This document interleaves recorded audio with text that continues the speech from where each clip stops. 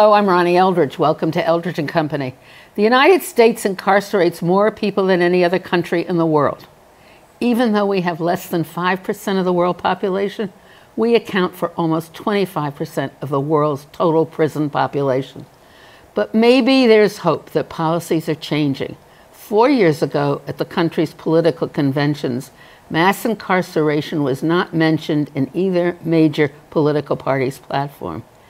This year, hopefully, it may be in both. Lauren-Brooke Eisen is senior counsel to the Justice Program at NYU Law School's Brennan Center, and she's my guest today. We're going to learn more. Hello. Welcome. Thank you for having me on today. Yeah, please. So we're changing from that old lock 'em up kind of philosophy? You think? We are. We are. You're right. Mass incarceration, that term, has never been in any, the Democratic Party platform or the Republican Party platform ever. And so the idea that this year it could be in both party platforms is very exciting for those who are working to reduce our reliance on incarceration. I'm sure you're very aware of the statistics that the United States has almost 2.3 million people in our prisons and jails, which is by far the highest rate of incarceration of any country in the entire world. And we spend something like $230 billion on criminal justice. 80 billion or something for incarceration? We do. We spend $80 billion a year on corrections. On keeping people in jail or prison. Yes. And today, it actually costs more in most states to send someone to prison for a year than it does to send someone to Harvard. So if you think about the waste of money, the waste of resources, and what we could be spending that money on, that's why we do see a lot of Republicans and conservatives joining with Democrats to really start to dig in and chip away at our reliance on incarceration. I wanted to talk about that coalition, because it's the coalition of people who are worried about spending the money, and the other side that's worried about the justice of the criminal justice system. I mean, the injustice, basically, right? It's one of the only bipartisan issues right now. Democrats, Republicans, even some Libertarians all agree that incarcerating so many people isn't good fiscal policy, it isn't good public policy, it's expensive, recidivism rates are through the roof. Recidivism rates in this country are about 70 to 80%. That means those who are released from jail or prison in this country, about 2/3 of them, it's a revolving door. They return. Let me just ask a question. You've done a study that shows that there really is no correlation, if I understand it, between the rate of incarceration and the rate of criminal activities. Is that right? Yes. So you're referring to a study that we published last year called What Caused the Crime Decline. And that study looked at incarceration's impact on the crime decline. So crime was on a steady increase from the 1960s through 1991. And in 1991, which is 3 years before Bill Clinton's famous crime bill, 1994, yeah. Crime started to decrease in this country. So before the bill was passed. Before the bill was passed, but they didn't know it then. Violent crime peaked in 1991. Property crime peaked in 1991, and in fact, the crime decline has been so astronomical that we are safer today than we've ever been. The crime reached such heights because of crack and drugs? That's a good question, and we will never know. A lot of very smart people, criminologists, researchers, sociologists have studied why crime increased, why crime declined. We at the Brennan Center have also studied why crime declined. There was a lot happening that led up to the increase in crime in this country, and in 1991, crime just started to decrease.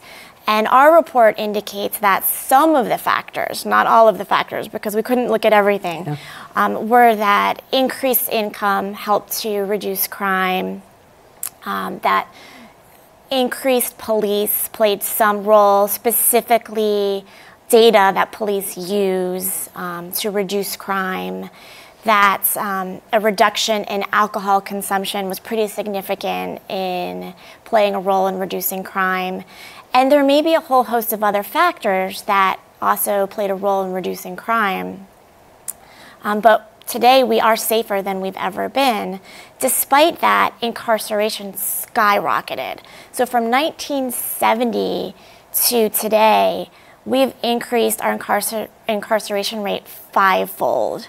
Since 1991, we've doubled our incarceration rate. And all of this was happening while crime was drastically being reduced. So we were so behind it that we were just responding to what was, not what is. So the 1994 bill, that encouraged what? The building of prisons? When did Rockefeller react with the Rockefeller drug laws? So the Rockefeller drug laws were just in New York, and they were one of the first. Yes, they were one of the first drug laws in the country that increased mandatory minimums for low-level drug offenses. And states, sort of, the Rockefeller drug laws started this domino effect. There was a lot happening. States increased their mandatory minimums. California championed 3 strikes laws. Out, yeah, and in forever, yeah. States reduced the parole board's ability to release incarcerated inmates on parole. The federal government responded from the 1960s all the way through the 1990s with more money for police, more money for combating crime, all the way from Johnson to Reagan to President Clinton, culminating with the 1994 crime bill that it authorized $12 billion, which in today's dollars is about $20 billion, to send to states to build prisons. This money encouraged states to implement and pass what are called truth in sentencing laws that require violent inmates to spend 85% of their sentence behind bars. And if states passed such laws, they were given these monetary incentives to build prisons. There was incentives to do this, to put them in the prison, that they were also providing incentives to build. You had a figure someplace. What was it? It was an average of 1 every 7 days being incarcerated? So a new prison was built. Yes. So there was a time in this country where a new prison was built almost once a week. The nation went on this huge prison building spree in the late 1980s and the 1990s. And that really creates its own crisis because those prisons become the center of employment and the economic viability of communities, right? So when you try to cut it later, when you realize you don't want these and you try to cut it, you also receive a different kind of resistance. Absolutely. It's interesting. Yeah. Prisons are become the center of economics for rural communities. We've seen that in upstate New York. We've seen that in a lot of towns in rural America. Right now in Appleton, Minnesota, which is 3 hours west of the Twin Cities, there's a private prison, and it's become the center of the state's discussion about criminal justice reform and what to do with the prisons that are overpopulated right now, and do you send those inmates to this private prison? And if you do send the inmates to that private prison in this rural town and then you close it, what will it do to the economic viability of this small town? So each step creates its own branch in an organizational chart, which then leads to all kinds of problems, right? So, yes. I mean, you just raised the whole question of now. Well, is the government still providing the same incentives to build the prisons? No. So the federal government does spend about more than $4 billion a year sending money to the states for criminal justice purposes. There's something called the Burn Jag grants. That's about $300 to $500 million a year that's sent to the states for criminal justice work, and the states are allowed to spend that money on almost anything related to criminal justice as long as it's under these legislatively created 7 purpose areas. But most of the states, they're using that for buying police cars or buying equipment. We saw that, all this equipment that we've been offering to them that now we don't want to offer, right? But states are also using that money for evidence-based programs and drug treatment programs. I mean, the field really has moved towards funding more programs and not funding this prison spree. And the people within the criminal justice group, I don't want to call it community, also are more enlightened, right? I hope. Don't we see movements within it in the different states for more enlightened policies and ways to dealing with it? Yes, what we're seeing is, 4 decades ago, crime was rampant. And people were scared, and they saw crack cocaine on the streets, and it was a different time. And there wasn't the research that we have now. I mean, 4 decades later, we have volumes of research indicating how to treat the drivers of why someone may find themselves committing a crime in the first place. We know so much more about the intersection between mental health issues and the criminal justice system. We know so much more about why poverty and education and how that intersects with the criminal justice system.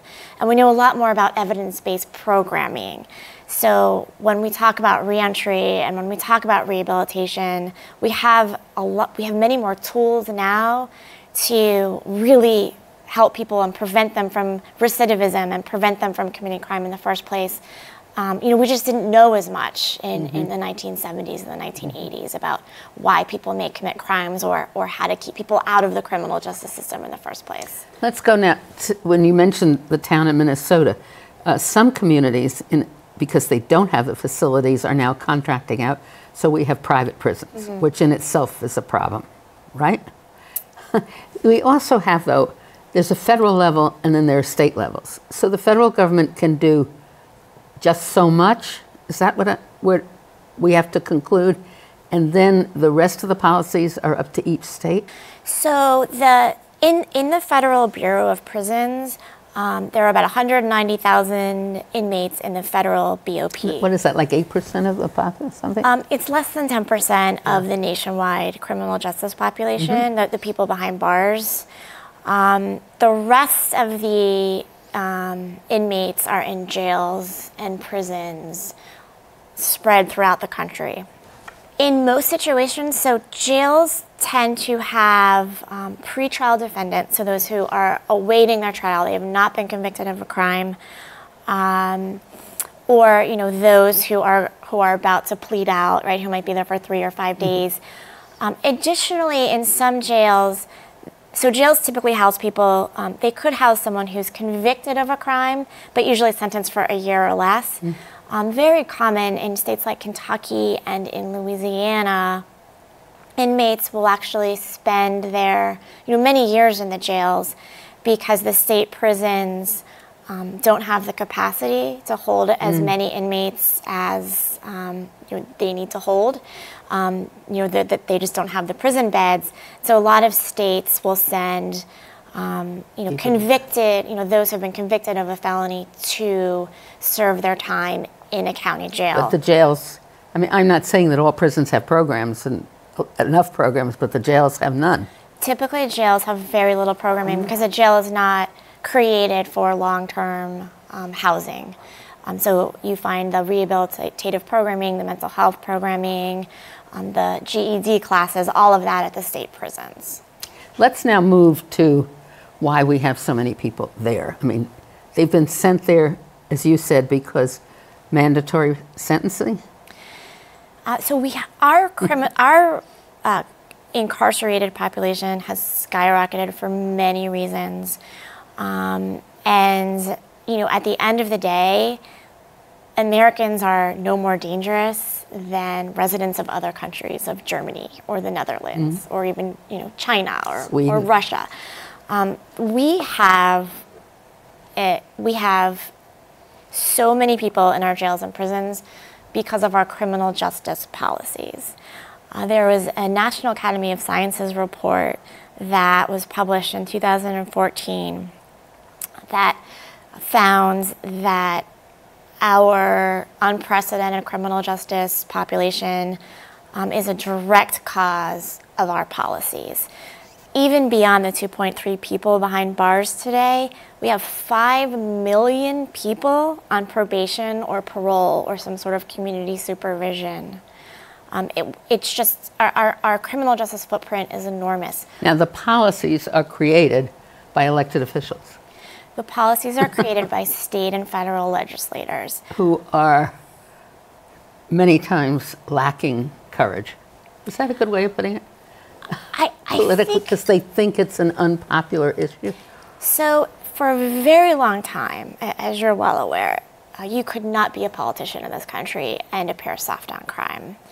I mean, you look at President Nixon's ad when he was running for president, showing images of ordinary Americans saying, and you hear his deep guttural voice indicating that we must take crime head on, we must be tough on crime. Lyndon B. Johnson, LBJ, he called for a war on crime in 1965. Ever since then, it's been politically impossible to appear soft on crime until very, very recently. I mean, we even saw when President Clinton was running for office, he ran down to Arkansas to oversee an execution of someone so that he wouldn't. We even saw when President Clinton was running for office, he did this so that he wouldn't appear soft on crime. So now there is, because we know so much about the drivers of incarceration, because we know so much about how incarceration impacts families, tears families apart, we know so much about the collateral consequences of incarceration. There is a political space now for politicians to be what they call smart on crime, right? Which is this way of implementing policies that are smart, right? That don't just send people who may violate the law to prison or jail, but looking at alternatives to incarceration, looking at drug treatment, there's so many accountability courts, veterans courts, alcohol courts, truancy courts. Health issues. Increasingly, we look at backgrounds of people, lifetime experiences before they commit a crime, right? And also, we're much more aware, I think, of the effect of incarceration on a family, a community. So 2.7 million children today have a parent behind bars. Many more children in this country have a parent who at one point in their lives was behind bars. So many children and families are impacted by mass incarceration that Sesame Street introduced a new character called Alex, who's a Muppet whose father is incarcerated. And Sesame Street, they rolled out a toolkit for families and children to use so that they could learn more about, having an incarcerated parent, and that says a lot about our country. And then the system, though, is an enormous task. I guess, it's interesting, all the grassroots work that goes on, if you look on the computer, all the local state organizations and things like Ban the Box, there are all kinds of different organizations, and there are sites on the internet where you can join them. So all of that's important because it ripples in the communities, which then can have an impact on the legislators and help them do these enlightened policies, right? But sadly, what's happening in the Congress today, it stalled the bill. Yes, so we're still hopeful that criminal justice reform will pass soon. I think we have an exciting window where we really have this bipartisan support to start to chip away at this phenomena of mass incarceration, and I think it would be really important for Congress to pass legislation because even though the critics have said, well, you're just talking about the Federal Bureau of Prisons, and how many people is this at the end of the day? It's really important because people look at Congress, they look at Capitol Hill as sort of the heart, the barometer of what can be done. But what we've seen is that states are leading the way on criminal justice reform. In fact, over the last decade, 27 states have both decreased incarceration and crime, which which really indicates that you don't need incarceration to reduce crime. I mean, that's over half the states. I want to mention just a few of the things because we're coming near the end, and I want to spend some time on your proposed legislation, which is the Reverse Mass Incarceration Act, or bill. But before that, you know, there's so many reasons and so many different issues to touch on when you talk about criminal justice, right? One is the violation of parole. One is parole itself. Tell me, one is the impact, the correlation between imprisonment and poverty. What is it? 20% of people in poverty have... It's actually 80% of those in the criminal justice system are indigent. So we're really incarcerating the poorest members of our society. There's so many collateral consequences related to incarceration. 70 million people in this country have a criminal record. That's 1 in 3 individuals. 4.4 million people are disenfranchised because of a felony conviction and can't vote. There are just so many collateral consequences. Difficulties getting a job?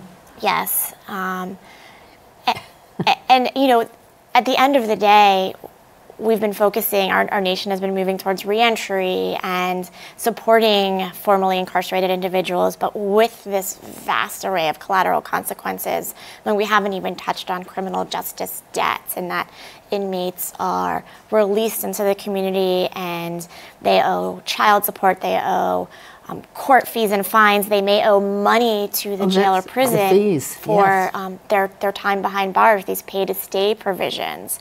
And so we're really not setting up the formerly incarcerated for a successful reentry into society. You just said that there's in some states, prisoners have to pay for their room and board, basically.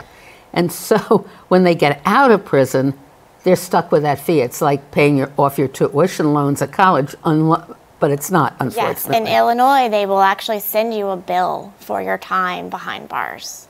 It's pretty astounding when we think about, you know, all of the ways that we prevent the formerly incarcerated from successful reentry. So let's talk about your proposed bill, Reverse Mass Incarceration. So the Brennan Center published a proposal called the Reverse Mass Incarceration Act. And what this is it's an antidote to the 1994 crime bill. So the 94 crime bill provided billions of dollars to states to build prisons and pass laws that were more draconian with harsher sentences. This bill, our proposal, would in fact give $20 billion to states to reduce prison populations. So this proposal would provide $20 billion over 10 years for states to reduce incarceration. And we think that the country is ripe for such a proposal because we've seen that so many states can reduce crime and incarceration.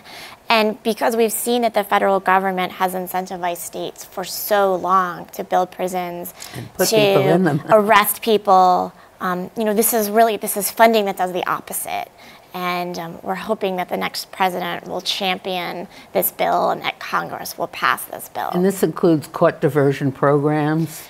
So the states could use this funding for any evidence-based programming. I mean, the states would have the discretion to use this money, you know, how they like it.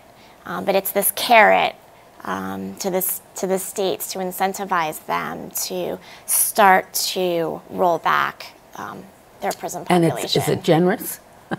The $20 billion? Yeah. Well, you know, we would love to give even more, but we're realistic that we don't know that, you know, Congress will find more than $20 billion. But, you know, the federal funding is really important, and we've seen over the years that even a small amount of federal funding, you know, the Burn JAG program is $300 to $500 million a year, but states will reorient policies in order to receive this funding. That's the way, actually, that the federal government can try to affect all the states. I mean, they can't go into a state and actually pass legislation about their criminal justice practices. Exactly. So and we saw with the highway funds that federal incentives are important. And we saw that every single state increased their driving age, increased their drinking age to 21 because they were afraid of losing the federal highway funds. So federal funding can and does impact policy at the state level. So people can learn all about these things if they go to your website? Yes. And it is Brennan? www.brennancenter.org. And are you in touch with other people all over the country? We've amassed this, these partners, these conservative partners and Democratic partners, and we sent a letter to the Department of Justice a couple of years ago urging them to change their measures for the burn jag program. The letter was signed by the Texas, the Right on Crime, Texas Public Policy Foundation, R Street, the ACLU. So we work with both sides, with conservatives and you remain, and you're hopeful. I am hopeful. I really think that mass incarceration as a phrase is being used more than it ever has, and I think that's important. I think it's important that policymakers talk about over-incarceration and, in the dialogues, in the debates. We've seen criminal justice reform a huge part of the presidential election debates and discussions, and starting with Hillary Clinton's speech at Columbia University talking about how we need to end mass incarceration. I mean, that's unprecedented for a political campaign. We've come to the end of this program, but I just want to add, mass incarceration has also awakened the consciousness of the public as to the racial injustice of it. That's what's in that term, right? It has. So we didn't talk about racial disparities at all, actually. But we will. You'll come back. Okay. Thank you. And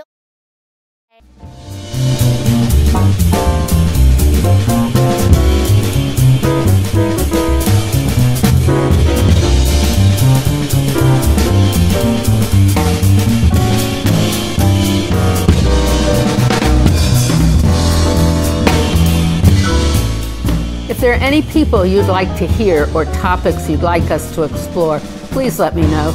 You can write to me at CUNY TV, 365 Fifth Avenue, New York, New York, 10016. Or you can go to the website at cuny.tv and click on Contact Us.